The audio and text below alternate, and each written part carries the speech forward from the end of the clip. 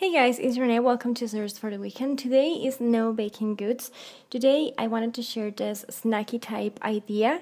Actually, 3 ideas. This can work as a dessert, so I've been having this 2 or 3 times a week, or maybe a bit more than that. And I just want to share this one. You only need 3 things and some tools. The things you need are an apple, a banana, and some peanut butter. I'm only going to be using half of my apple because this turns out to be quite a lot, and I'm going to be using the whole banana for this. And we're going to start by just cutting the apple, cutting into really tiny pieces, because this is going to be more than anything as a garnish or sprinkles for this matter. And then I'm going to just peel my banana, and I'm just going to cut kind of slices and just make them as thin or as thick as you like.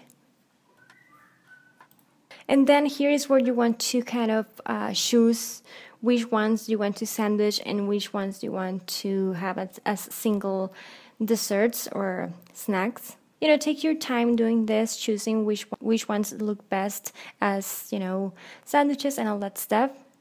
And because I'm feeling a bit fancy here, I'm taking my piping tip number 21 from Wilton and my piping bag and all that stuff, and I'm putting my peanut butter inside of that my piping bag. And I'm pretty much kind of swirling around as if it was, you know, cupcakes, this was frosting on your cupcakes, the same thing but in smaller kind of miniature version of it. And this is the idea number 1. I think it looks super cute. It's kind of a fancier way to just eat your snack in the afternoons. If you're having, you know, guests over and stuff like that, you can give them, you know, as a dessert. So this is it for the first idea. And for the second idea, I'm pretty much just going to grab the same ones, and I'm going to just add my really chopped apples on the top. And because of the consistency of your peanut butter, you're going to find out that if you like take each piece of apples, they're going to actually stay in place because it's quite sticky, that the consistency of your peanut butter. So you're going to be able to just place your apples wherever you want. And I think this is kind of the artistic part where you can kind of make them look like super fancy. And that's kind of the second idea, which I really liked. And the third and final idea is like sandwiching those things. For this one, you're not going to be needing a fancy piping tip. You're just going to be using a Ziploc bag, placing your peanut butter inside and just cutting a small tiny hole. And then just grabbing your slices of banana and then just placing on the middle part your filling, which in this case is your peanut butter.